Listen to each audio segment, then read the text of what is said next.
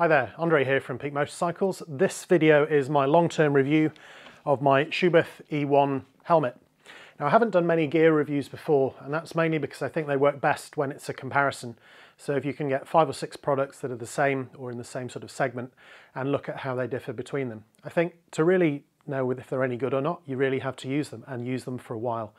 So that's difficult to do with a lot of products. So I'm not going to do that. There's plenty of magazines that can do that, and people can use the internet. You can look up, see what the manufacturers say about them and what other people have thought of the particular ones. Now, what I'm going to do is talk about a few things that I have had for a while, that I have used, and hopefully I've worked out what's good about them and maybe what's not so good. So the first one I'm going to talk about is this Schuberth E1. So I paid about £400 for this in the UK 3 years ago, and in that time I've done about 15,000 miles, I think, wearing it. So that's across Europe, that's 2 trips down to the Balkans, it's my lap of Ireland, and also just for riding around the UK. I also use it as my dual sport helmet when I'm riding my CRF, for which it's okay. It seems to have done all right. Probably not huge mileage, but I am, I think, using it for both on-road and trail riding, which is maybe what it was designed for with this peak. So a few other things about it. Schuberth helmets fit my head. So ultimately, if your head shape does not fit Schuberth helmets, then this probably won't be great for you. And equally, you're probably wearing helmets that don't fit my head particularly well. So wherever possible, if you can, try a helmet on before you buy it, especially if you've not had one from that manufacturer before. So a few things about it. So quick overview, it is the same as their C3 Pro flip-up helmet. So as you can hopefully see it from there, that comes up, the peak actually slides up with it. It's compatible with their SRC Pro Bluetooth system, and if you get that, you get some fancy little buttons underneath to control it. Now for me, because I run a couple of helmets at the same time, and I don't particularly want to buy lots of expensive Bluetooth systems, I've just got my Sena 30K and I just buy a new fitting kit for each one. And on this one, I've actually put it in, it's actually on the stick-on pad on the side of the helmet. It seems to work really well. This bit here was actually too thick to use the clamp, which is why I'm using the stick-on. But I've got the boom mic that comes out, that works quite well. It's not the official Schuberth one, but it means I can use one Bluetooth unit with several different helmets. It's got a ratchet chin strap, which seems to work pretty well, easy to get on and off. Mine's never come loose, and it's got enough adjustment in there. It also has a built-in sun visor, which you can see on there. That seems to still be working on mine after 3 years of use and abuse. And then it has this peak on the top. Now, I've heard some people complain about the peak on the top, saying it flaps around quite a lot or is noisy. I really haven't found that. And if you can see on that camera, that it's actually quite, there's not a great deal of space that's actually into the wind. There's not a lot for it to catch. Now, I suppose if you put your head all the way back or a long way forward, maybe it would be more of a problem. But for me, that has always been fine. There's a big chin vent, easily enough, open and close. There's another one to direct air over the visor, and then there's a few vents in the top. So there is absolutely nothing on the back of the helmet, so any air that comes through has to find another way out. Good things. For me, I find it really comfortable. Like I say, it fits my head shape. From the moment I put it on until now, it's extremely comfortable to wear, even if I'm wearing it all day. The second thing, and this is perhaps the biggest thing about it, it's quiet. I mean, it's really quiet. Bearing in mind, this is a modular helmet with lots and lots of places where air could get in around the sides when you're riding it. And I ride this on my GS, even if I'm doing long tours. And it is really quiet. I can have my volume on my Bluetooth pretty low. The noise fatigue is minimized. I generally wear earplugs with it, but I don't have to. And I can really tell the difference when I go back to a noisier helmet and I'm out riding. The visibility on it's really good. If you can see here, you do get quite a big aperture, which is great from a visibility point of view. It's not great for everything, which I'll come to in a moment. And the peak.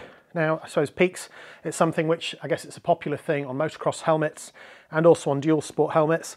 I suppose if you're actually looking at a helmet like this, you probably want that. And it's quite nice when you get that, that sun that's just dipping towards the horizon.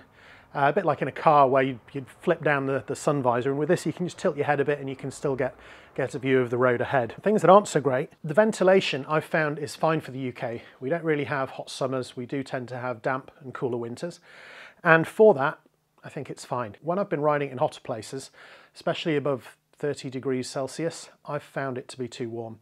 Now, other people I've seen have said they think it's fine up to 100 Fahrenheit, which I guess is 37. I'll be honest, I struggled with it at those sorts of temperatures. I had to ride with the visor open a little bit just to get enough airflow through to keep me cool. But I do most of my riding in the UK, and it was certainly warm enough to wear through the winter over here. And those occasions where I do go abroad, you know, I suppose it's one of those things, you get a lot of venting, so it's great in hot weather, but then it's cold in cold weather. And for me, the amount of cooling it does is good enough for what I need. Next thing is the internal sun visor, which I think is brilliant. You know, it's lots of helmets have them. The mechanism still works up and down, it's pretty easy, and it's just really useful. And I found it, especially when I've been in Europe, going in and out of tunnels where you go from very bright sunshine outside into the dark and then back again, that it's just great to have it there. You know, I know you can get interchangeable visors on other helmets, but then you have to carry the dark one, you have to swap them over. If you know, they're not great for switching just when you're coming and going. So now I'm going to talk about a few things which I think could be improved on the helmet. So one of them is, as I've said, the ventilation. I mean, it's okay for the UK, but for hotter weather, I think they could do more. The next thing is how the visor closes. Now, I'll put it up next to the GoPro and maybe you can see that. There is just this little tab on the front there, and it's easy enough to do now just to get that to close. But when you're actually wearing it, you have to pull it down quite hard to get that to close, and the visor flexes quite a lot. So that's not ideal. I mean, I can generally do it one-handed, but sometimes, you know, I have to really push it from the top. The downside with that as well is because there is this flex in this bottom area, and because the visor's so big, it does have a pinlock insert in it. But I find that actually it does fog up a bit as a result, especially in cold weather and damp weather here in the UK. And the last thing, which I'm not a huge fan of, is the weight. So this one is a extra large, so it's a size 61, and it says the weight is 1,845 grams plus or minus 50 grams. So when you add to that the weight of the Bluetooth, and if I put a GoPro on the front as well, you know, it's getting up above 2 kilos. Which, okay, it's a helmet with the extra things on, a lot of them are going to get heavier, but I think 2 kilos is almost too heavy. You know, I know that there are some other dual sport helmets out there, especially those with a carbon shell, which weigh in at maybe as much as half a kilo less than this. So I think when it comes to replacing it, that's probably what I'm going to be looking at, just to try and save a bit of that weight. And especially when I've got a camera mounted on it, you know, anything that just reduces the amount of weight on your head, on your neck and shoulders, especially after a long day, I think makes a difference. So in conclusion, if you have a Schuberth shaped head, which I do, it's a really comfortable helmet. It is really, really quiet. I think it's a dual sport helmet, but it's definitely more at the road end of dual sport rather than being an out and out off-road helmet. You know, there's motocross helmets that work better with goggles exactly for that purpose, or even some dual sport helmets which are more off-road orientated. So this is very much the road end of that spectrum. I think it's perfect amount of venting for cooler climes. I don't think it vents enough for warmer places, you know, hot weather. And I guess one bonus now is that it's been out for a few years. They are available from discount places, and I think you can pick them up for around 250 and 300 pounds. So, you know, just over half what I paid for it. So I think at that price, it is a bargain. You know, if you're looking for a mostly road with some off-road use helmet with a peak, with an internal sun visor that is a flip up, then I think you could do a lot worse than this. I'm a big fan of it. I don't know if I'd replace it like for like. I'd certainly look for something a bit lighter, but otherwise all the other attributes about it I think have been really good. I'm not sure whether I would get a helmet that's as quiet and as comfortable as this if I did go for something lighter, but I'm sure I'll find out in the future. Anyway, I hope this has been interesting and useful.